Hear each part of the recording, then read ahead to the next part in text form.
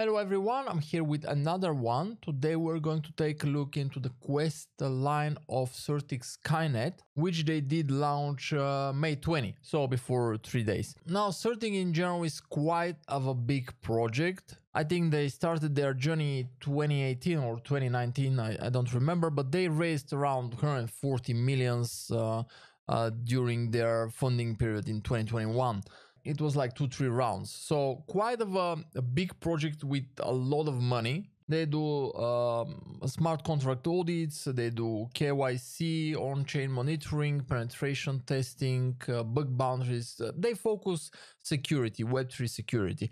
Now they have launched their quest line and it's free to farm, which is kind of what we're looking at today. But despite the fact, let me make this dark mode, but despite the fact that it's a free farm, you can also learn a lot about Web3 space and about security in general. So on one hand, as airdrop hunters, we're looking at a big project which has gathered a lot of money. They will deliver a lot of rewards which we can take part of. And on the other hand, especially for people who are jumping now in the crypto space, this is a place where you can learn a lot about the Web3 and security in general. So as always, I'm gonna leave a link in the description together with all the steps which are part of this video, and I'm gonna put also some answers in the description.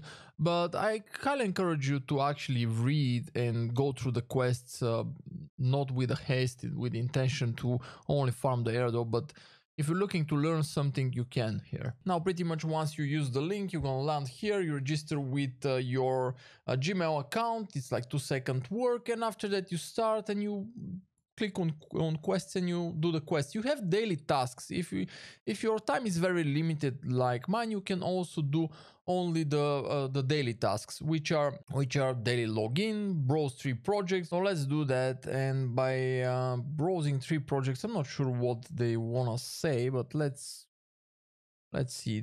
Okay, they have their security score. Oh, it's a nice place where you can get some information about like a lot of projects. It's gonna be a big one and their rewards are going to be decent probably. So I encourage you to allocate a little bit of time here. Can we actually vote? Interesting, we can actually vote. Let me see if I managed to tick one of the tasks. Okay, I did tick one of them. So yeah, browsing is pretty much taking a look at the projects and maybe voting on them. And actually we have to, the next task is vote on 2 projects, so we pretty much have to vote on 2 projects. Let me just vote on another one so we can complete one of the quests. Once you complete the quest, you come here and you claim your XP and your diamonds or gems, excuse me. So here by completing tasks, you're gathering gems, hearts and XP, and at some point these, or should I say, those gems, hearts, and XP are going to convert into your airdrop, your rewards. And of course, if we step outside a little bit of our hunter mind, we should say that you can actually use Certik Skynet to actually check on their security score. So the higher the score, the better. If you don't know the project, you might consider coming here and checking their score. Of course, that's not something you can so take your decision on, but it's something you can add up on during your personal due diligence investigations. So yeah, quests, and how you do quests, you click start the quest, you pretty much, I encourage you to read this, and once you end up, you will learn something and you need to take the quiz, and after you finish the quiz, you're gonna gain some XP. Non-blockchain components such as websites and software applications must be secured as they can be triggered by hackers, of course, through here. Continue the second question, what makes bug bounty programs beneficial for Web3 projects? Well, they harness community expertise to identify bugs.